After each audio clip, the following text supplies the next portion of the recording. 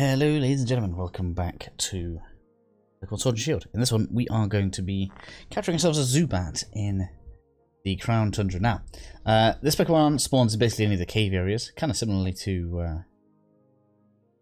don't remember which Pokemon else we caught earlier now, I catch so many today.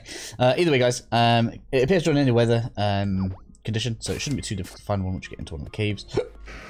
I'm just using this one because it's easier to fast travel to, because of the tree. Either way, we're going to get in here, give it a fastball. Now, Zubat, in terms of its evolutions, evolved at level 22 into Golbat.